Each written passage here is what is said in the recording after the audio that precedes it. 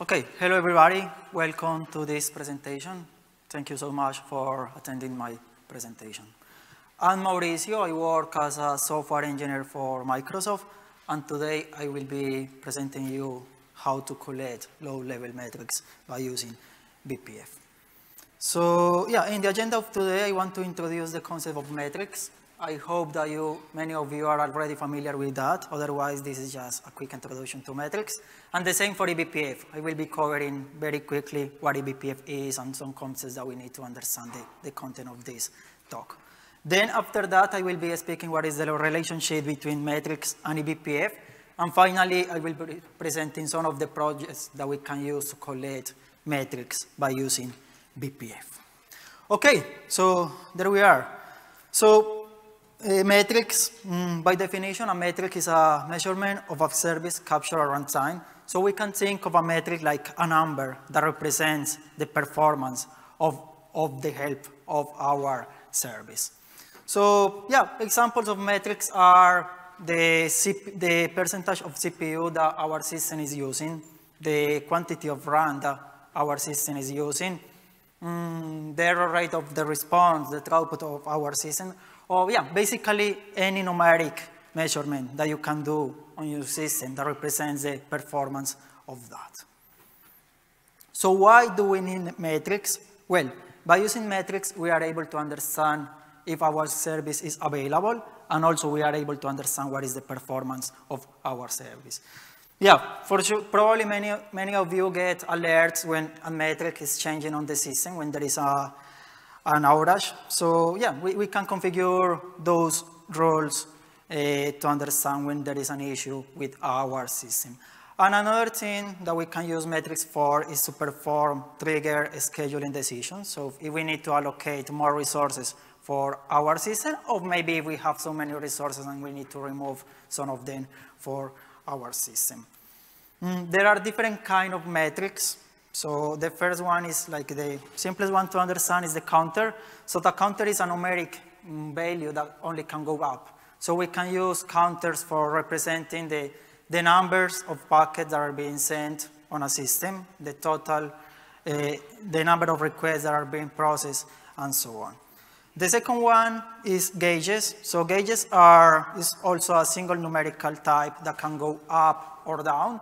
An example of gauge could be the CPU usage on our system. So we can have high CPU usage, but it can go down or up. The same for memory. So our system could consume more or less memory. So yeah, that's a numeric value that can go down or up. And the last one, well, I forgot to say that this is the definition according to Prometheus. If you go to OpenTelemetry, there is like a different definition, but in the end, the core concept is the same for all of them. So histograms are the most difficult one to explain. So the idea there is that we make a measurement, we divide the range of possible values into different buckets, and then when we have the measurement, we increase the counter for some of those buckets.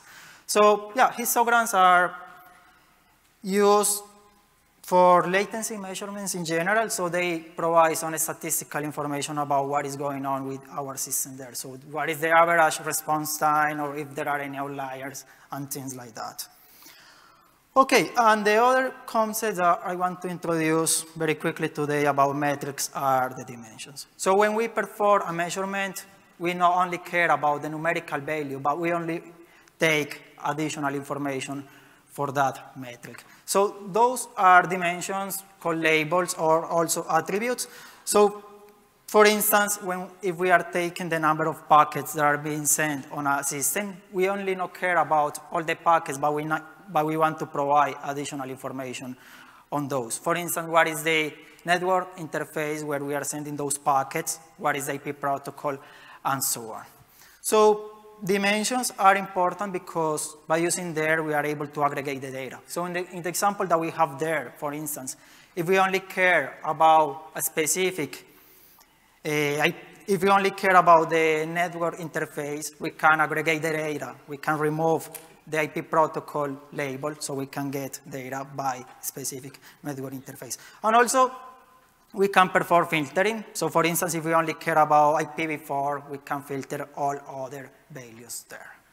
So the cardinality of a metric refers to the number of combination of the labels. So in this case, the cardinality is 4 because we have two different interfaces, two different values for the IP protocol. So what is the point about cardinality? When we capture metrics, we want to keep the cardinality as high as possible because we want to have as much information as possible. But when we have high cardinality, our observability system need more resources, especially memory. So we have to find the right balance there.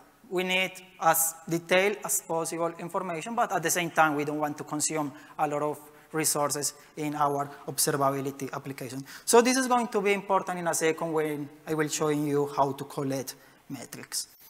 Okay, I know it was a very fast introduction of metrics. Let's switch to the second topic, that is eBPF. So what is eBPF? eBPF is an in-kernel bytecode virtual machine. So basically with eBPF, we can take programs that are provided by the user and we can run those programs in the context of the kernel. What it means is that we are able to change the kernel behavior by running those programs that are provided by the user. There are different use cases for eBPF: tracing, networking, security. In this one, we are more interested in the tracing one because we want to get information about what is going on the kernel by using eBPF. So this is just to give you a quick introduction about why eBPF is so popular right now. So I will say that there are three different things. The first one is that by using eBPF, we are able to bring flexibility to the kernel. So we are able to change the behavior of the kernel without having to recompile the kernel. So that's very powerful because we can something like implement new features in the kernel without having to recompile nor install a new version of that. The second one is efficient. So it provides a just-in-time compilation approach. What it means is that it translates from eBPF instructions to machine instructions on the fly, and it gives us a very good performance there because there is no an emulation in that. And the last one is for sure also very important. eBPF is safe. So the kernel has a mechanism that allows us to be sure that the eBPF programs that we are running there are safe. So we cannot crash the kernel. We cannot access to memory that they are not allowed to. So we can say that eBPF programs are running in a sandbox in a way that those are safe to run.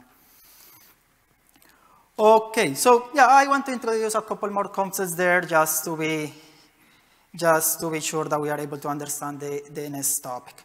So eBPF programs are event-driven. It means that when something happens on the kernel, our eBPF programs are executed. And the source of those events are called hooks. So what are examples of that? For instance, network devices. We can attach our eBPF program to different network devices, and when a packet is received or sent through that network device, our eBPF program is executed. But for this specific talk, the most interesting one are the first one. So we have kprobes and trace points. So those are hooks in the kernel that allow us to attach those eBPF programs to any function within the kernel. So for instance, we need to understand what is going on a specific function of the kernel. We attach the program there, and each time that function is executed in the kernel, our eBPF program is run. So from there, we are able to understand what are the parameters of the function, what is the return value of the function, what is the process user or whatever that is running that specific function. So the interesting thing is that we can attach to almost whatever point in the kernel that we want. There are other cases, but I will skip them for now because those are not so interesting for this specific use case. So this is how it looks like. We have an observability application. So this is the application that performs the observability. It runs, or it injects, rather, different eBPF programs in the kernel that are attached to different hook points there, for instance, storage, networking, syscalls. And then we have the processes that we are monitoring on the system. So those processes need to interact through the system by using syscalls. So by having those eBPF programs in the kernel, we are able to understand the activity that those processes are performing, like sending network packets, calling functions in the kernel, accessing the disk, and so on. Another concept that I need to explain is, well, with those eBPF programs, we are able to capture information from the kernel, but then we need a place to store that information. So that is what eBPF maps are for. So we can think about those maps as a key value structures that are used to share information between different eBPF programs and also between eBPF programs and user space applications. So basically the idea is that the eBPF program runs, it grabs, it gets some information from the kernel, it stores that information in those BPF maps, and then our application from user space pulls that data. Okay, so yeah, I know it was a very quick introduction on eBPF, but I just wanted you to have like a general idea before I go to the next topics. Okay, so what is the relationship of metrics and eBPF?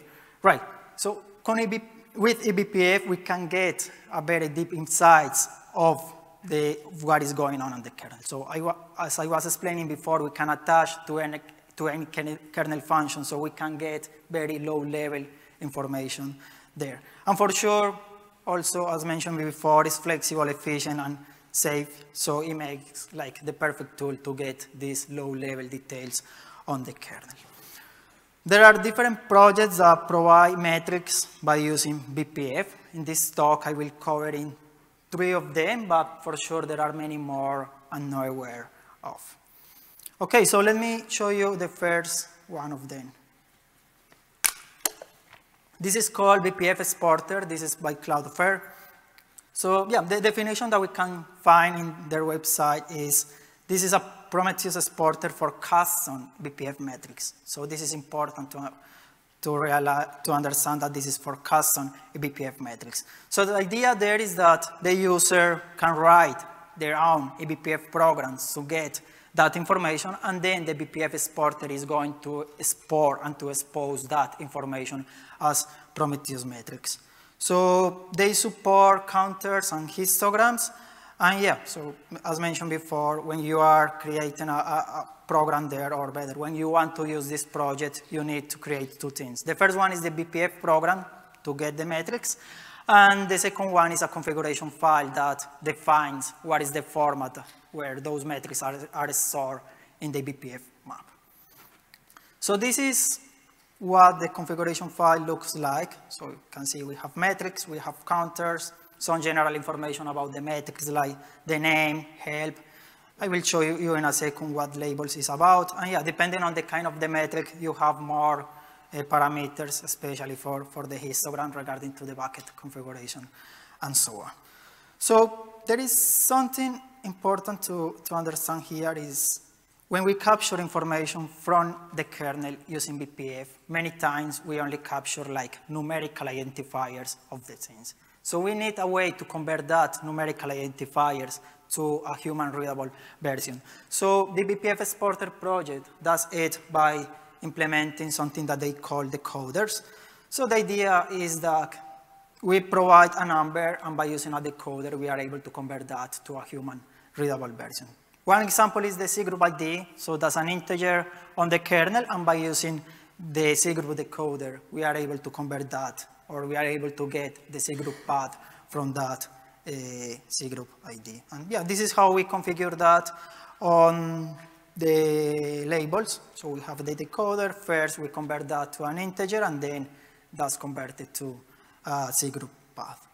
Okay, so time for a demo about that. So if we go to the eBPF Exporter website, we can see that they already provide some examples there. So for each of the examples, they have this eBPF program and the configuration file that is a YAML.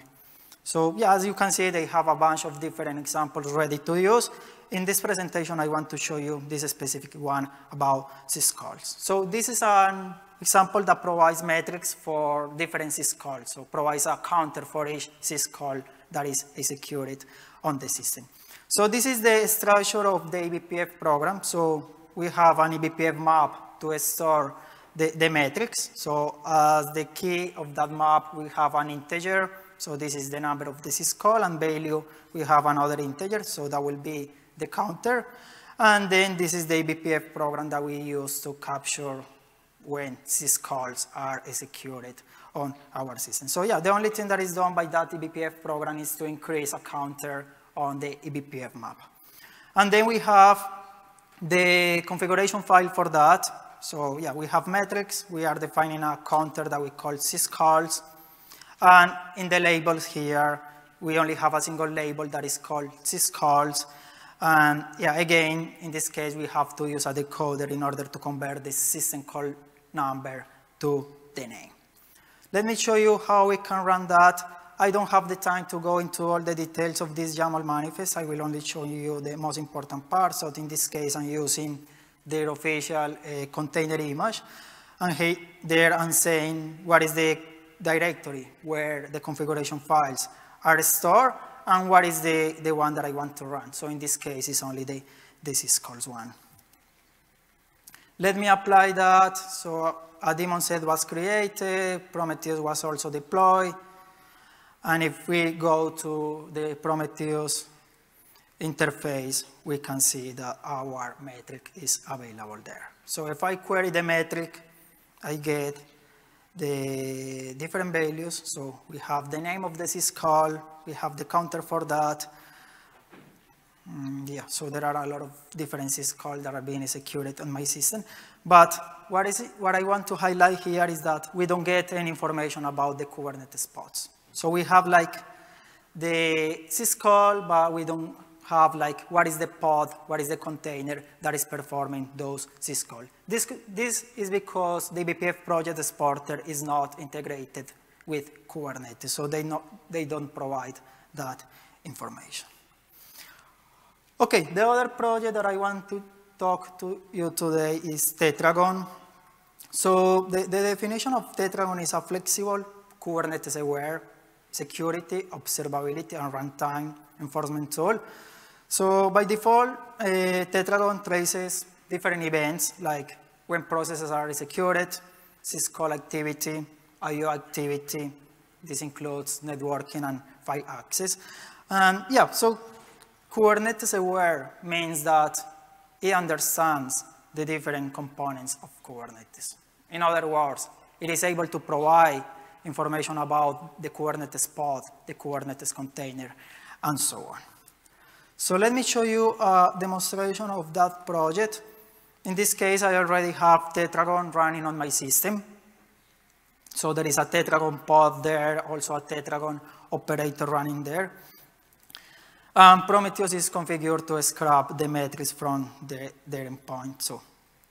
So if we go there, we can see that it produces different metrics. The one that we are interested in is called Tetragon events total. Again, so if we query the metric, we can see the information there. So it provides when a process was executed. So it provides the counter there. When the process finished execution, it also provides a label for the binary that was executed. And yeah, so I'm looking here is also that for some of them, it also provides Kubernetes information. So we have the namespace, we have the name of the pod where that activity was happening. So those are the metrics that we get by default when we deploy Tetragon. But what is interesting about Tetragon is that we can configure and we can get other metrics if we want. So Tetragon defines a tracing policy custom resource. So by using that custom resource, we are able to say, hey, count a metric on that or on another specific point on the kernel. So let me show you that. Actually, I should be showing that before applying, but anyway. Okay, so this is the tracing policy that I have configured there. So there I'm telling Tetragon, okay, attach a proof on a trace point, on the row syscalls, on this specific event. So this is like another way to tell the program what to do. So in this case, we don't need to write BPF code. We are able to configure the metric by only writing this YAML file. So yeah, this example is very similar to the previous one. We are counting syscalls, but in this case, we don't care about the BPF code.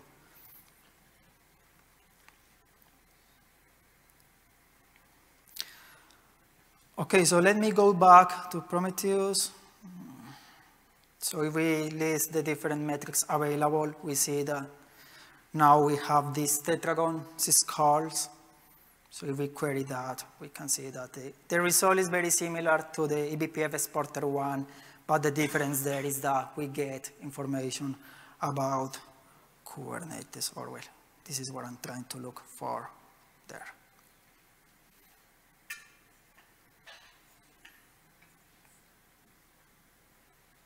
So yeah, there it is. Yeah, right. So as you can see, it provides information for Kubernetes components there.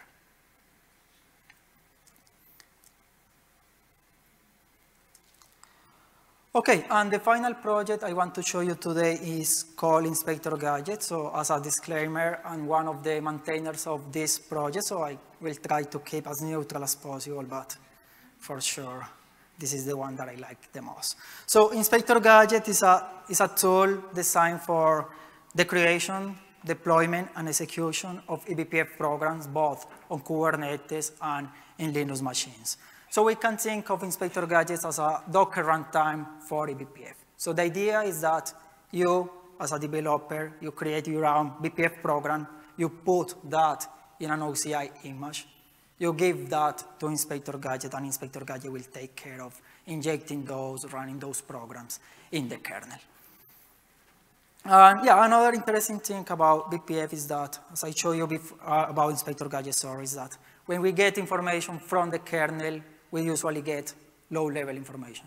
So we get the PID, we get the user ID, but there is no container concept in the kernel. So Inspektor Gadget provides that mapping, adding a context about container, pod name, and so on there.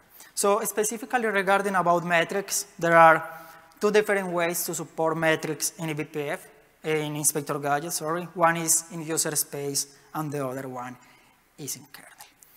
So in user space metrics, in this case, we have different tools that already provide information, already provide events. So the idea of configuring the metrics in user space is to count the events that are generated by those already existing tools. So those tools, each time something happens, they send an event to user space, and then there we perform the counting, the aggregation, and filtering of those events. So yeah, for sure, this solution is less performant because we are sending all the events from kernel to user space, but it was also easier to implement, so that's like the initial support that we got for Prometheus there. And yeah, for sure, this is up to the user to configure how to count and how to aggregate the events. So this is configured by using a configuration file. This is based on the eBPF exporter one. So yeah, as you can see, we have metrics, some generic information about the metrics, like the name, the type of the metric. This category and gadget refers to the existing tools that we have. So if you want to use this, you have to go to our website, check the existing gadgets that we have, check what is the information that they provide in order to understand if they provide some events that are useful for you. Yeah, so we have selector labels. This is explained here. So selector is to filter out some of the events that we don't want. So maybe we only care about events on a specific namespace and a specific pod, so we can configure that. And the labels define what is the granularity that we want for our metrics. So in this specific example, we are going to have a label for the pod name or for the container name. So let me show you how it works here.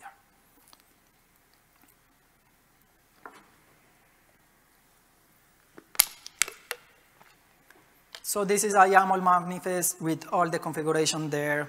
So this is the configuration file for Inspektor Gadget that is stored as a config map on the cluster. So yeah, there I'm defining a secure process metric that is going to use the trace exec gadget, so one of our existing tools. In this case, I didn't configure any filtering, and those are the labels that I configured for that example. So the Kubernetes namespace, the Kubernetes pod, the container, and the name of the process that was executed. Okay, and yeah, this is just to show you how we run that. So I'm using one of the official Inspektor Gadget container images, and this is the command line that we have to use to run this. So we say this is Prometheus, we pass the path to the configuration file, and that's it. So I deploy that. Again, a daemon set was created, Prometheus is running, so this is really similar to the eBPF exporter case before. Yeah, in this case, it takes a little bit more until the metrics are available. And yeah, as you can see, we got our metric available there. So yeah, in this case, we have the labels that we configure there. So we have a coordinates namespace, pod, the name of the process, and so on. So what is interesting about this approach is that, again, you don't have to worry about writing BPF. You can use our existing tools to get some metrics, but it's less performant, so there is a trade-off there. And the other way that we can use to collect BPF metrics in Inspektor Gadget is to count or to collect them directly in kernel space. So in this case, the user has to develop their own BPF code. The user has to define what is the granularity that they want to use.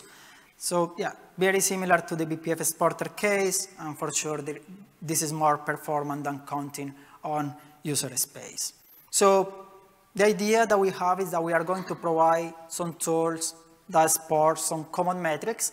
So maybe in some cases you don't have to write the eBPF code by yourself. So let me show you a demonstration of this one. Okay, so this is the same example to count syscalls. So as you can see, there are two files there. One is the BPF code. The other one is like a configuration file. So this is the BPF code that we use to gather that information from the kernel. So very similar to the BPF exporter case. The only difference there is that we are providing this mount namespace ID. So this is a number that we can associate with each specific container. So Inspektor Gadget will automatically map this number to the container pod namespace and whatever there. Again, this is very similar. This is our eBPF map that we are using there. And this is the eBPF program that we use to gather the data from the kernel. So yeah, it's really similar to the eBPF exporter case. And let me show you the configuration file. In this case, this is simpler. So we have what is the name of the tool. And we say, OK, this tool provides metrics, and the metrics are stored on a BPF map that is called syscalls. So this allows Inspektor Gadget to understand what is the BPF map that it has to read in order to provide the metrics. So again, this is how we export this. In this case, I'm using like a custom image for this presentation. There I have the IG binary and the compiled version of the BPF code that I showed you before. And this is the command line that we have to use to run this tool.